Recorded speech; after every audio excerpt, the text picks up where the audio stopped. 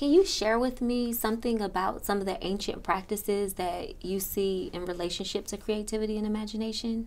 Yes, well, Vanessa and her colleagues have been drawing on ancient Christian and Jewish reading practices to awaken their imaginations and the imaginations of their listeners.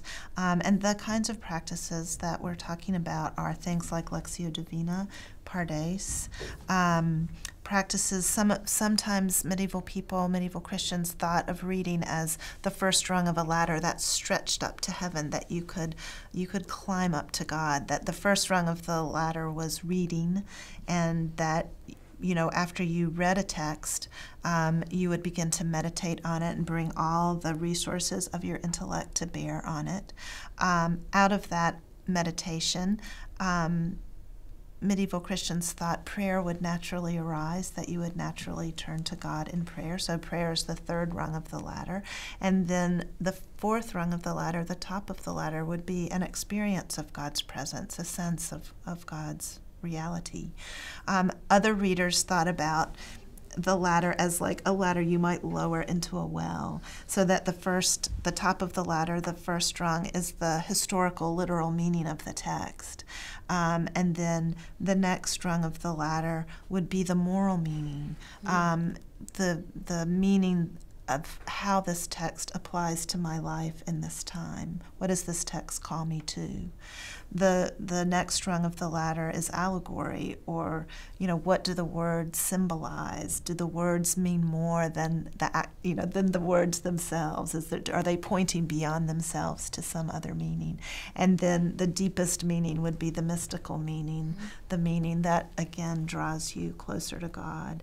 And so that's a practice that's very easily adapted to reading lines from Harry Potter or other more contemporary sacred texts that are meaningful to our young people.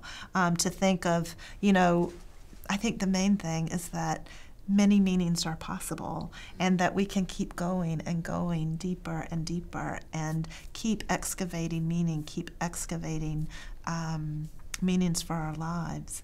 Another practice that we've made some use of is the practice of creating what medieval people called a florilegium, a flower garden of quotations from different works. And so, it's a collection of lines, favorite lines, from the Bible, from, the fathers, from various spiritual texts that medieval people would create.